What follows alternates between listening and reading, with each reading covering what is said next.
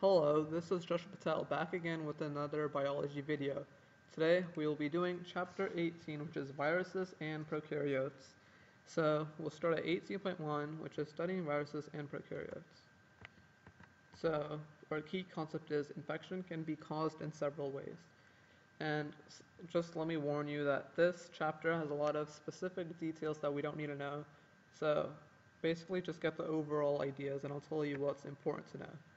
Viruses, bacteria, viroids, and prions can all cause infections. So any disease-causing agent is called a pathogen. A virus is made of DNA or RNA and a protein coat. So this is an important thing to know, what a virus is. So a virus is some genetic information, which would be DNA or RNA, and then a protein coat. That's it. And we have to know it's non-living, so it's a non-living pathogen, and it can infect many organisms, as we know. A viroid is made only of single-stranded RNA and causes disease in plants. So a viroid is basically a virus in plants, but we don't need to really know that. So it passes through seed or pollen. A prion is made only of proteins, and it causes misfoldings of other proteins. And we don't need to know that either, but just if you hear the name, you might remember what it is. Results in diseases of the brain. So it still says 18.1, but this is 18.2, which is viral structure and reproduction. So viruses exist in various shapes and sizes. Viruses differ in shape and in ways of entering host cells. Viruses have a simple structure, so they have a genetic material, as we said, and a protein shell, which is called a capsid, which we don't really need to know. So there may be a lipid envelope, a protecting outer layer. So bacteriophages infect bacteria. So this is our virus here. We have the DNA and like the head kind of it. And then we have the outer layer of it is the protein sheet, which is the capsid. Viruses enter cells in various ways. So bacteriophages pierce host cells.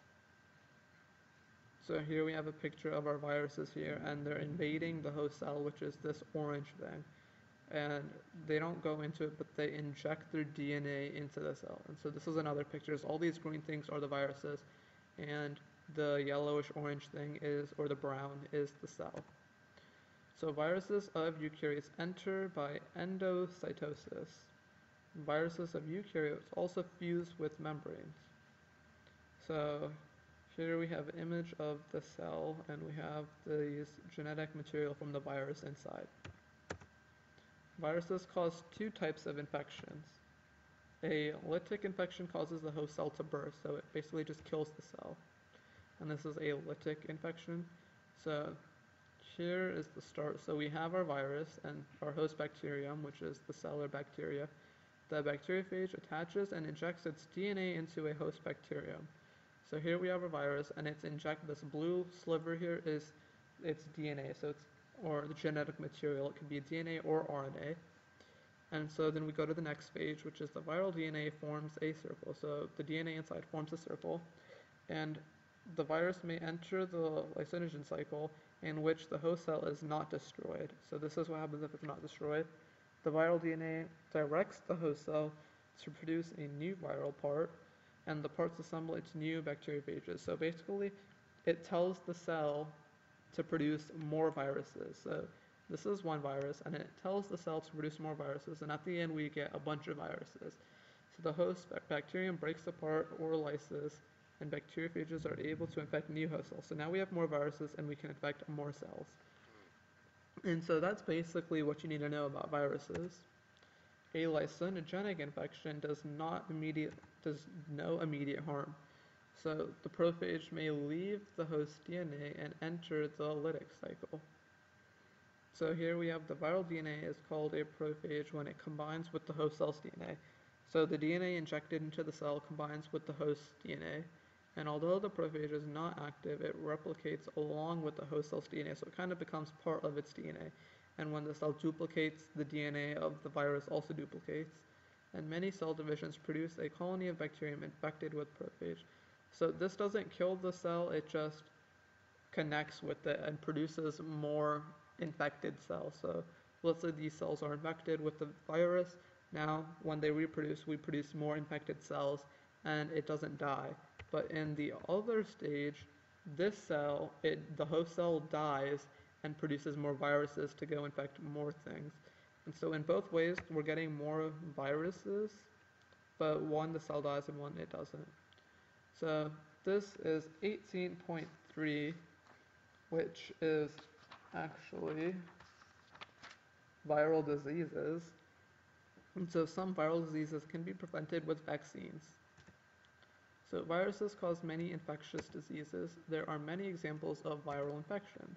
So we have the common cold, we have influenza, we have SARS, SARS, and we have HIV, and the body has natural defenses against viruses as well.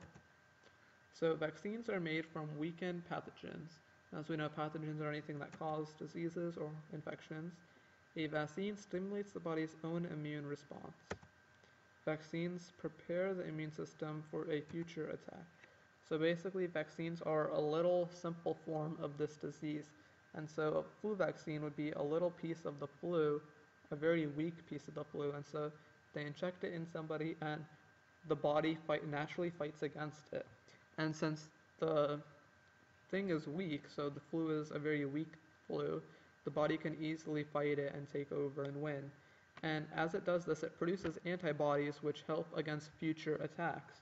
And so doing the vaccine, now we have more antibodies for the flu. So when the real flu comes, we have defense against it. So vaccines are the only way to control the spread of viral diseases. So this is 18.4, which is bacteria and archaea. So bacteria and archaea are both single-celled prokaryotes. Prokaryotes are widespread on Earth. Prokaryotes can be grouped by their need for oxygen. So this is another unimportant part of the PowerPoint. Obligated anaerobes are poisoned by oxygen. Obligated aerobes need oxygen. So aerobes need oxygen, and ana means it doesn't need oxygen. So facultative aerobes can live with or without oxygen. So yet again, that was unimportant. Bacteria and archaea are structurally similar but have different molecular characteristics. Bacteria commonly come in three forms, and these forms we don't need to know either. So we have the rod-shaped, called bacilli. We have spiral shape, which are called spirula or spirochetes. And we have spherical, called coci, and we do not need to know any of these. So as we know, they have many shapes. Bacteria and archaea have similar structures. They have plasmids, flagellum, and phyli. So we have the flagellum, which is basically a tail that helps the cell move around. And then we have phyli, which are the little hair structures that come out of the cell membrane. And it's another way to help the cell move around. And then we have plasmid, which is basically the cytoplasm of the bacteria. Bacteria and archaea have molecular differences. The amount of peptoglycan within the cell wall can differ between bacteria. And this is another unimportant thing. So archaea have different lipid entirely. Gram staining identifies bacteria. Stains polymer peptogen. Grams positive stains purple, more pepto. So we're basically talking about staining the cells so we can see certain things, but this is unimportant. So bacteria have various strategies for survival. Prokaryotes exchange genes during conjunction. So here we have prokaryotes, and they have these little conjunction bridges, and they basically just exchange genes between each other. Bacteria may survive by forming endospores, and this is another thing we don't really need to know. So that's the end of chapter 18, which was all about cells, bacteria, and viruses.